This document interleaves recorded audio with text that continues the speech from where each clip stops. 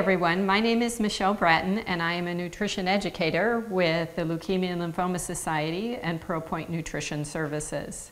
I am here today with my friend Gregory Proctor. Gregory, introduce yourself to us. Hi Michelle, thank you very much. I'm Gregory Proctor, I'm a multiple myeloma survivor. Thank you for joining us today. Well, thank you for having me. I'm looking forward to this delicious recipe that we're getting ready to make.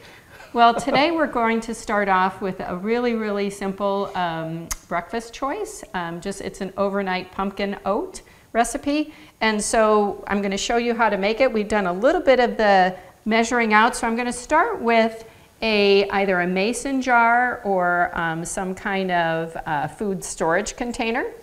And I have a half a cup of old-fashioned oats measured out. I'm going to put that in, okay? Now Gregory's going to kick in here and help me. He's going to add a half a cup. I have almond milk here, but you can use cow's milk, you can use soy milk. Then I'm going to put in 2 tablespoons of pumpkin puree, okay? And then I'm going to have you put in a teaspoon of that pumpkin pie spice. Absolutely. Lots of good cinnamon and nutmeg in there. And then also you have some nuts there. Go ahead and put them in about a tablespoon of nuts. So maybe a couple spoonfuls of that. Sure thing.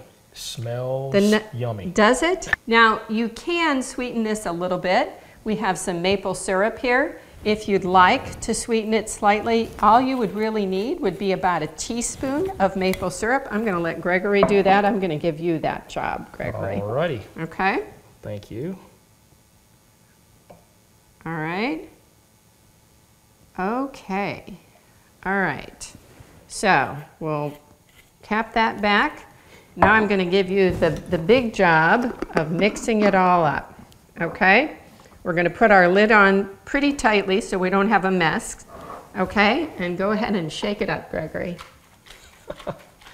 So then we're going to take this and obviously it's overnight oats, so we're going to put it in the refrigerator overnight, okay?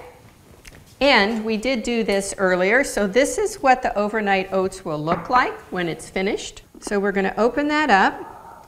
I have a couple things here you can add for a serving idea. You could add a little bit of yogurt. Some yogurt will add a little bit of protein to it.